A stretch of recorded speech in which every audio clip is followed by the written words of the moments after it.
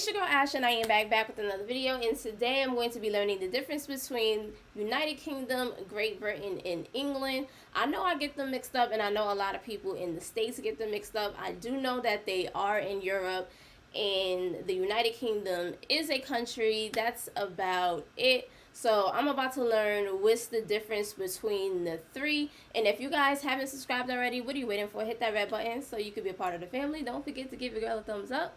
Enough of me talking. Let's get straight into this reaction. Welcome to the United Kingdom and a whole lot more, explained by me, CGP Grey. The United Kingdom, England, Great Britain, are these three the same place? Are they different places? Do British people secretly laugh at those who use the terms incorrectly? Who knows the answers to these questions? I honestly think that people do laugh when you don't know the difference between the three, and also get mad, but I really don't understand why. Why not just educate someone if they're, if they don't know the difference between the three? That's just like if someone comes to the US and they don't know all 50 states. Like, why would you get mad at that person or laugh at that person? Like, that's so childish. Why not just tell them the 50 states instead of judging them? Comment down below and let me know if you guys get mad or judge someone if they don't know the difference between the three. I do, and I'm going to tell you right now. For the lost, this is the world, this is the European continent, and this is the place we have to untangle. The area shown in purple is the United Kingdom. Part of the confusion is that the United Kingdom is not a single country, but instead is a country of countries. It contains inside of it 4 co-equal and sovereign nations.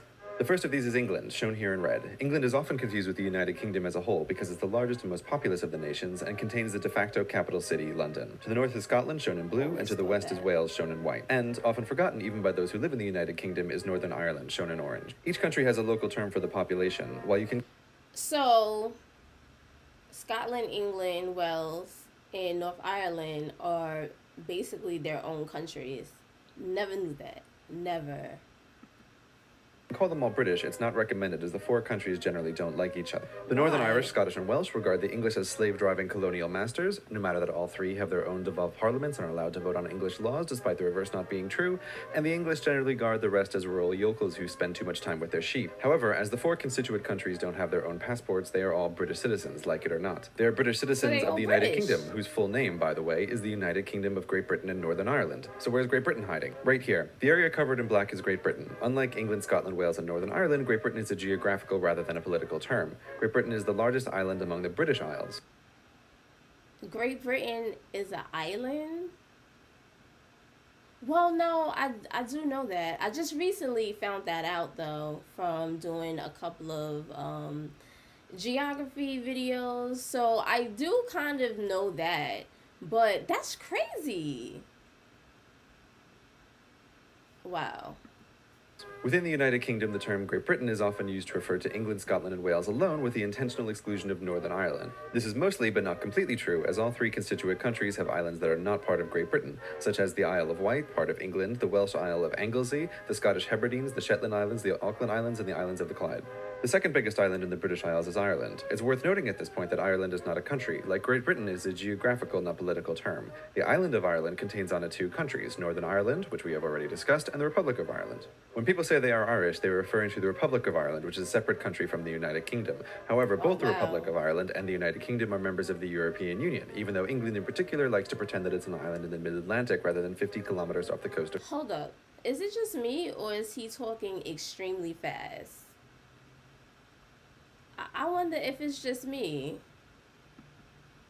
France, but that's a story for another time. To review, the 2 largest islands in the British Isles are Ireland and Great Britain. Ireland has on it 2 countries, the Republic of Ireland and Northern Ireland, while Great Britain mostly contains 3, England, Scotland, and Wales. These last 3, when combined with Northern Ireland, form the United Kingdom. There are still many unanswered questions, such as why when you travel to Canada is there British royalty on the money? To answer this, we need to talk about empire. You can't have gone to school in the English-speaking world without having learned that the British Empire once spanned a fourth of the world's land and governed nearly a fourth of the world's people. While it's easy to remember the parts of the British Empire that broke away violently, we often forget how many nations gained independence through diplomacy, not bloodshed. These want-to-be nations struck a deal with the empire, where they continue to recognize the monarchy as the head of state in exchange for a local autonomous parliament. To understand how they are connected, we need to talk about the crown. Not the physical crown that sits behind glass in the Tower of London and earns millions of tourist pounds for the UK, but the crown is a complicated legal entity best thought of as a one-man corporation.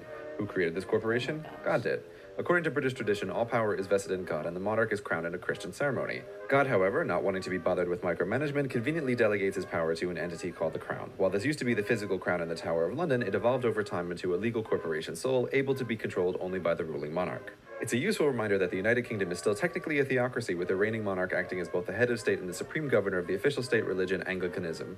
Such are the oddities that arise when dealing with a 1,000-year-old monarchy. Back to Canada and the rest. The former colonies that gained their independence through diplomacy and continue to recognize the authority of the Crown are known as the Commonwealth realm. They are, in decreasing order of population, Canada, Australia, Papua New Guinea, New Zealand, Jamaica, the Solomon Islands, Belize, the Bahamas, Barbados, St. Lucia, St. Vincent and the Grenadines, Grenada, Antigua and Barbuda, St. Kitts and Nevis, and Tuvalu. All are independent nations, but still recognize the monarchy as the head of state, even though it has little real power within their borders. There are 3 further entities that belong to the Crown, and these are the Crown dependencies: the Isle of Man, Jersey, and Guernsey. Unlike the Commonwealth realm, they are not considered independent nations, but are granted local autonomy by the Crown and British citizenship by the United Kingdom, though the UK does reserve the right to overrule the laws of their local assemblies. Are we done now? Almost, but not quite. There are still a couple of loose threads, such as this place, the tiny city of Gibraltar on the southern coast of Spain, famous for its rock, its monkeys, and for causing diplomatic tension between the United Kingdom and Spain. Or what about the Falkland Islands, which caused so much tension between the United Kingdom and Argentina that they went to war over them? These places belong in the last group of Crown properties known as British Overseas Territories, but their former name, Crown Colonies, gives away their origin. They are the last vestiges of the British Empire. Unlike the Commonwealth realm, they have not become independent nations and continue to rely on the United Kingdom for military and sometimes economic assistance. Like the Crown dependencies, everyone born within their borders is a British citizen. The Crown colonies are, in decreasing order of population, Bermuda, the Cayman Islands, the Turks and Caicos Islands, Gibraltar, the British Virgin Islands, Equatorial and Dikelia, Anguilla, St. Helena, the Ascension Islands, Tristan da Cunha, Montserrat, the British Indian Ocean Territory, the South Georgia and South Sandwich Islands, the Falkland Islands, the British Antarctic Territory, and the Pitcairn Islands. For our final Venn diagram, the United Kingdom is a country situated on the British Isles and is part of the Crown, which is controlled by the monarchy. Also part of the Crown and the British Isles are the Crown dependencies. The independent nations of the former empire that still recognize the Crown are the Commonwealth realm, and the non-independent remnants of the former empire are the British Overseas Territories. Thank you very much for watching. Oh my gosh. He was talking extremely fast, y'all.